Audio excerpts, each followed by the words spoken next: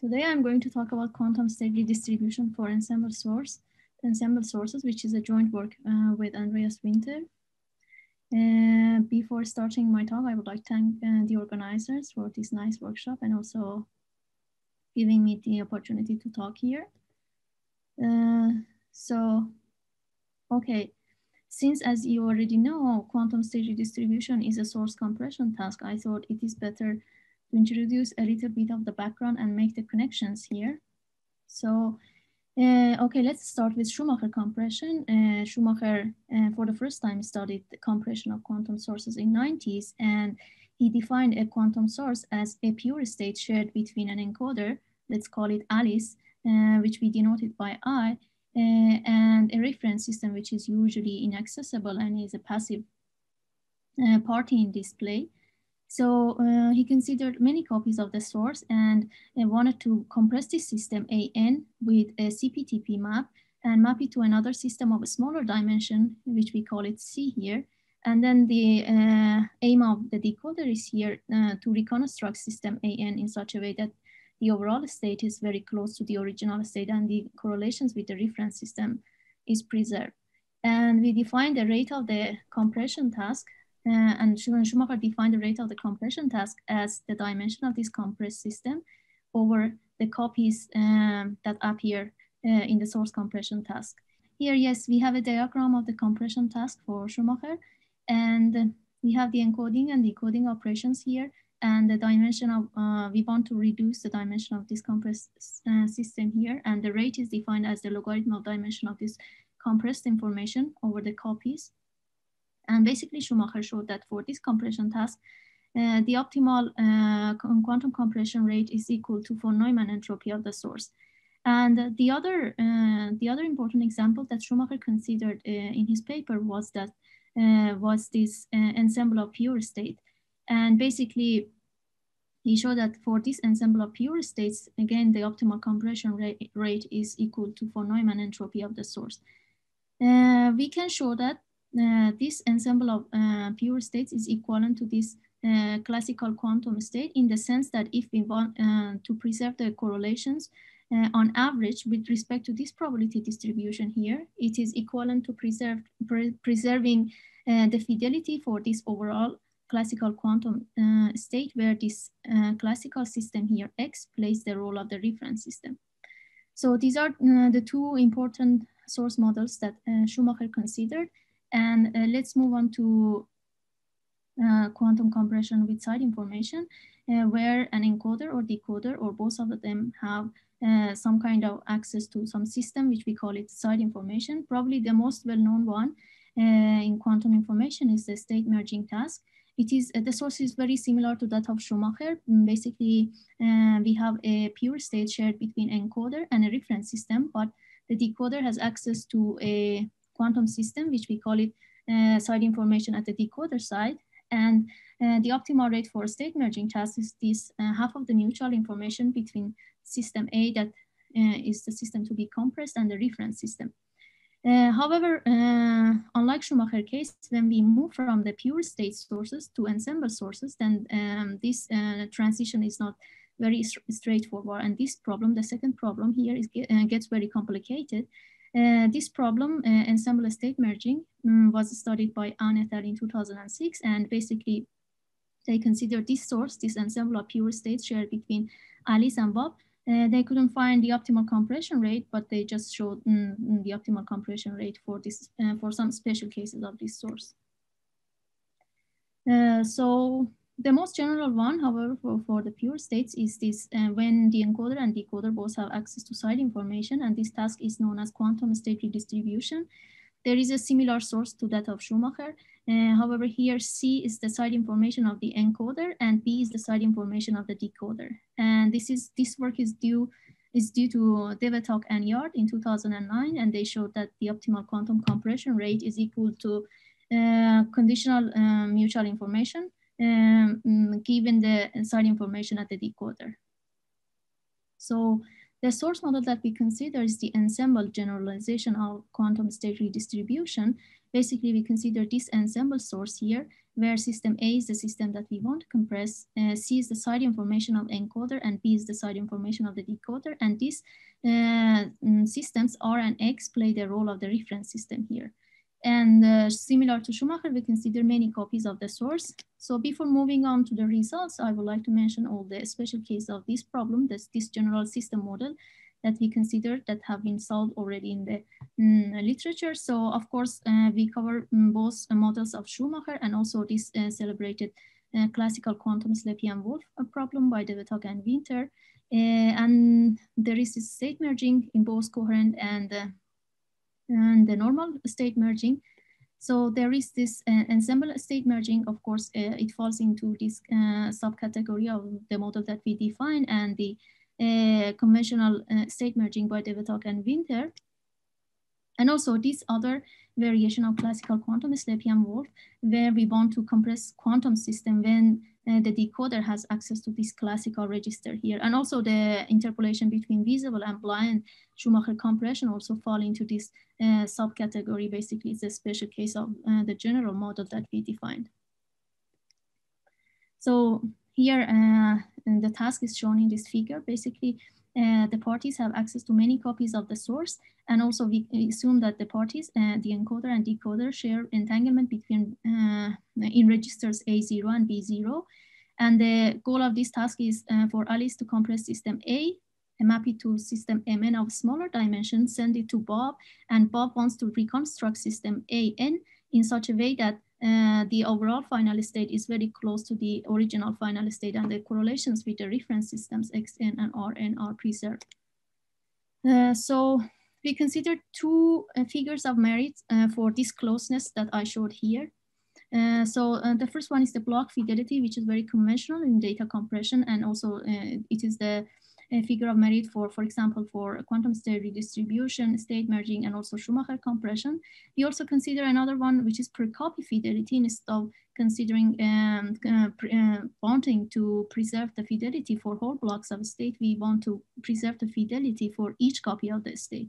And of course, this second criteria is looser. Therefore, we expect to get smaller rates compared to the case when we consider block fidelity. Okay, so all the rates that we obtain for this specific model are in terms of a single letter function, which appears in the rates. And this single letter function is defined for this source that we have already defined. This is our ensemble quantum state redistribution source.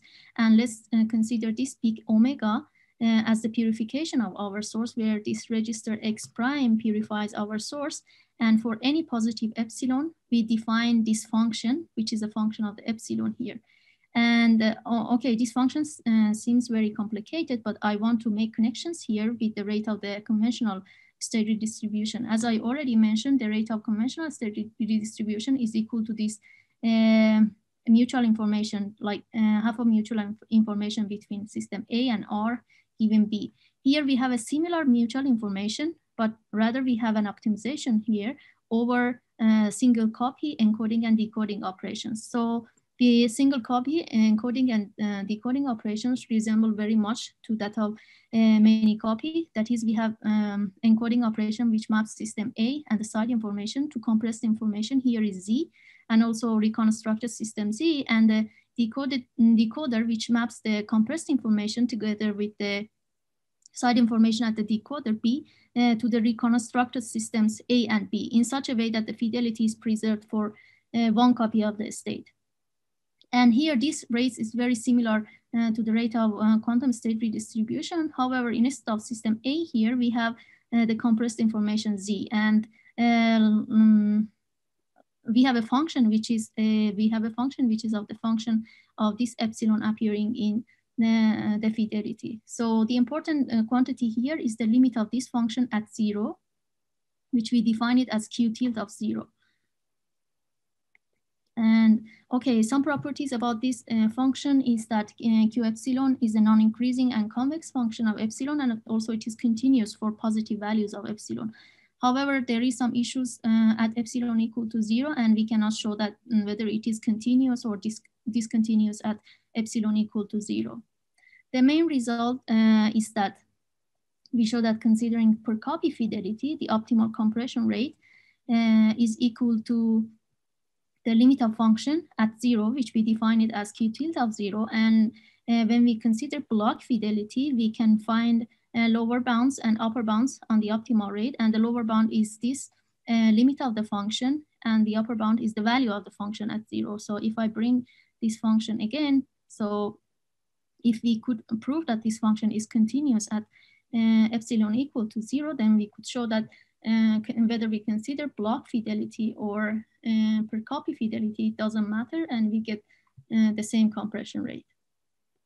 So because of the time, I'm going to skip how we prove this achievability and converse bounds for this protocol. Rather, I'm going to talk about the interpretation of our results. So let's go back again to this seemingly complicated function. We have this q of epsilon that I already defined. So here we have a problem in this function, and this is it is that this system Z here, which is the compressed information for single copy, is potentially an unbounded system.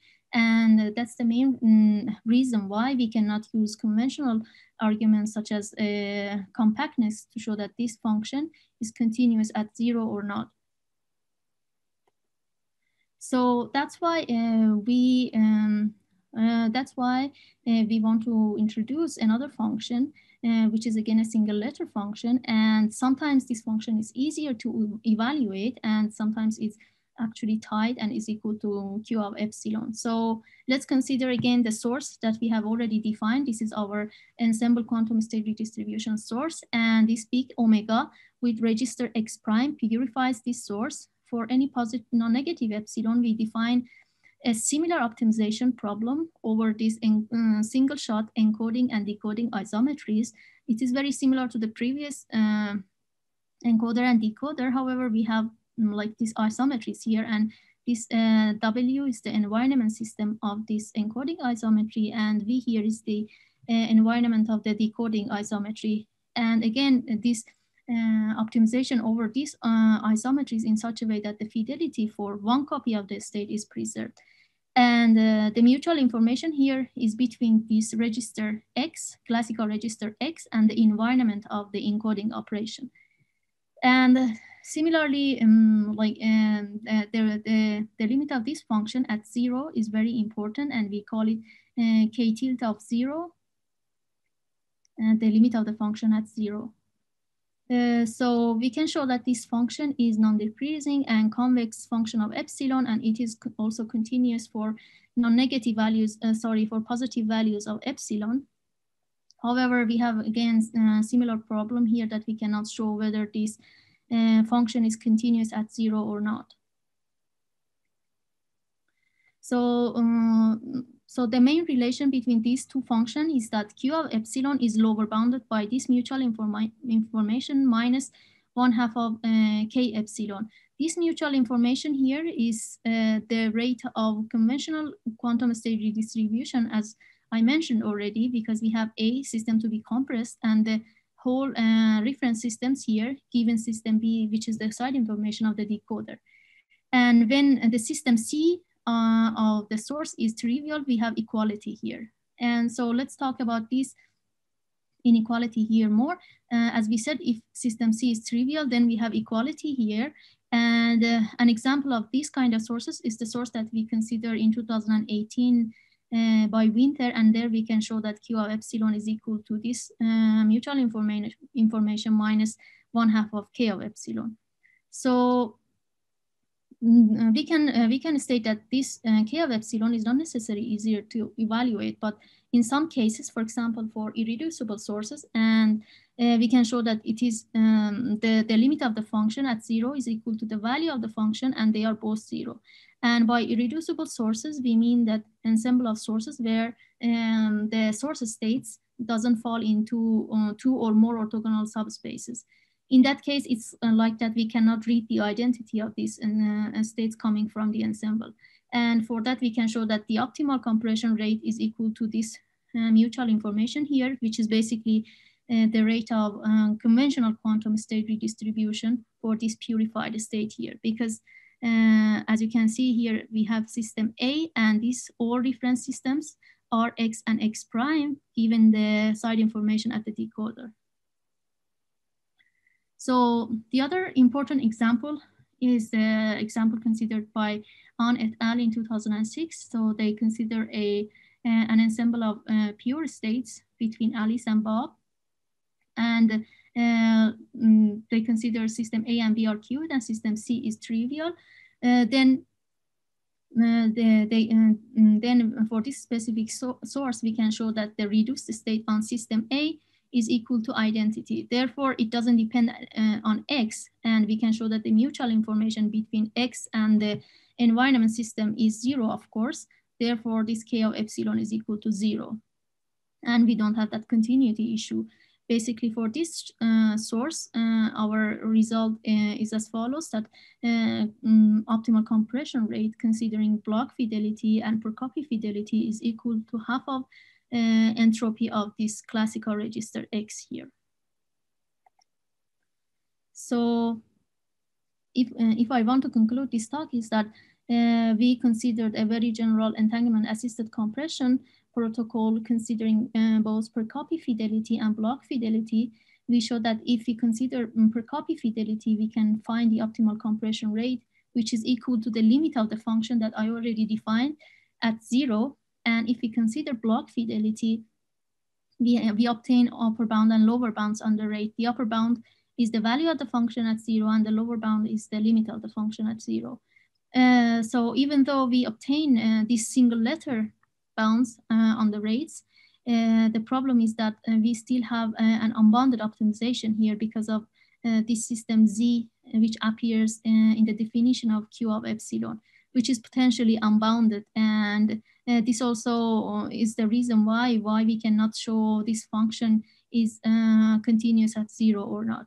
So if we were able to show this, then this would imply that the optimal compression rate, considering block fidelity and per copy fidelity, they are both equal to each other.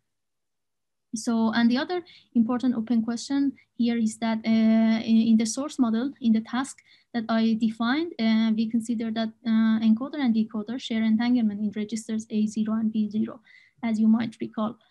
So we assume that they use this free entanglement, but the main question is that do they really need this entanglement to perform this task, or this is something that we can avoid? So yes, with this, I would like to conclude my talk. Thanks. Thank you, Zahra.